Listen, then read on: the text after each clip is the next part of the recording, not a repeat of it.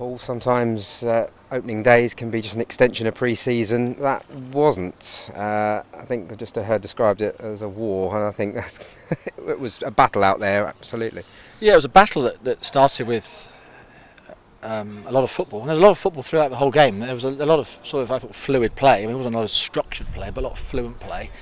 Both sets of players very committed. I think when you go 2-0 up away from home, there's a couple of things that are going to happen.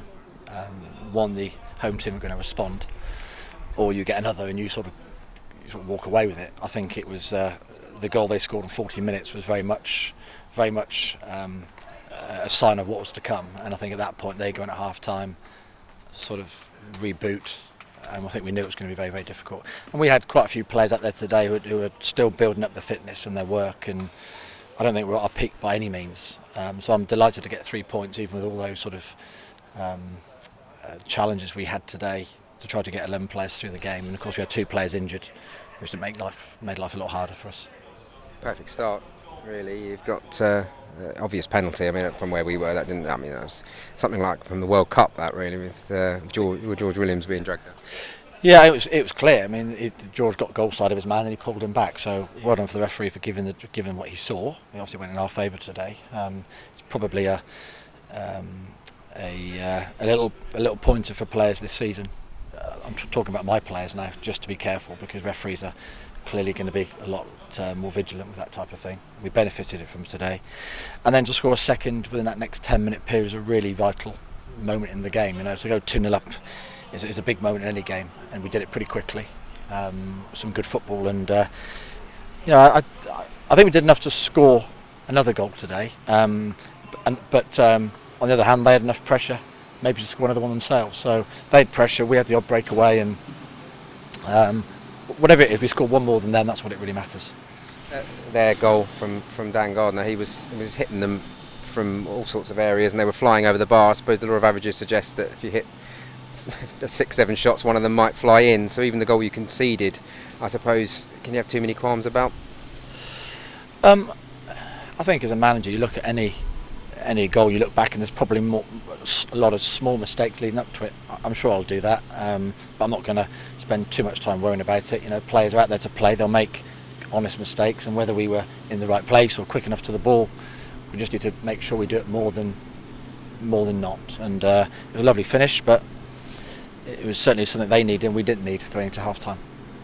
And again, the way your team battled opening day of the season, like as I say, sometimes they can kind of be fairly low-key affairs, but one with a big white bandage around him in Jordan Houghton, Conor McGrandle's being stretchered off. I mean, looking ahead to the next game, obviously you're going to have 1 or 2 down possibly, but you know, does it show the players what they're in for this year in League Two? You obviously know it better than a lot of the players you've got with you, actually. Yeah, I mean, it's yeah, I mean, I forgot Jordan Houghton. Played the game with, I mean, he had stitches at half time. Peter Pawlett went off in the first 10 minutes with a twisted ankle. I mean, he crossed the ball in the first minute and got a knock to his ankle, and he's sort of gone over on his ankle. So I think more than I would have hoped for today. Thank goodness we haven't got a game Tuesday. At least it gives me 4 or 5 days now to think about who's fit and ready to go for next week.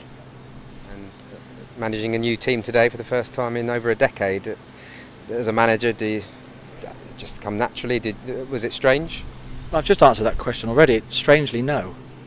I'm still a football manager, stood in the technical area, 90 minutes of football, and my team are out there to beat the opponent. And actually, strangely, it was just like any other game. And forgive me, this is the reality of it. It's me and my players against the opponent, and that's exactly how it felt. And I'm, you know, representing another club. When it comes to 3 o'clock, you know, we were in that zone today, and it felt just like a normal game of football.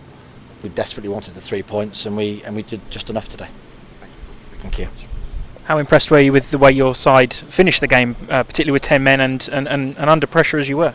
Yeah, 10 men. Arguably, there were two there that I'd like to have taken off because they were struggling as well. So it was I think there were some big performances today. I was really impressed with defensively. Some of them did a fabulous job, and I thought we stuck to our task at the end. I mean, you know, pressure. You can't go on forever doing that, but we just about got over the line. And there's going to be many ways to win a game of football, and today was one of them. We got in front. We're away from home against a very good team. very strong team today, and we did enough, and that's really what it's about: doing enough and beating the opponent, and just hopefully we can do that more than not this year. Do you think there was a few signs of nerves in the defence at times? It was quite a hectic game. I mean, it's if we break it down, it wasn't a perfectly fluent game, but I thought generally I wanted them maybe to be a bit more composed, have more possession, but I'm being a bit harsh really. They didn't have to defend well. They put their bodies in there and got their head on the ball first, and yeah, I'm delighted with them. Transfer window closes on Thursday, and we won't have to ask you these questions anymore. But how are you expecting the next week to pan out? I think it's going to be a circus. I don't know. A question I don't know. It's the first time it's been this early. Every transfer window normally ends in a panic anyway, 4 or 5 days. Something's going to crop up that we don't know about or we're not prepared for. We've just got to be ready on our toes to react to whatever happens and take an opportunity if it presents itself. Think about the business and what we're going to do over the next 5 months until the next window. So I don't know yet, and that's not me dodging the question. I don't yet know what's going to happen the next 4 or 5 days. We're just ready to take an opportunity if it's the right one for us, and there's a lot that can happen. If it were to shut in, well, at 5:30, say now, would you be happy with the way your team is now?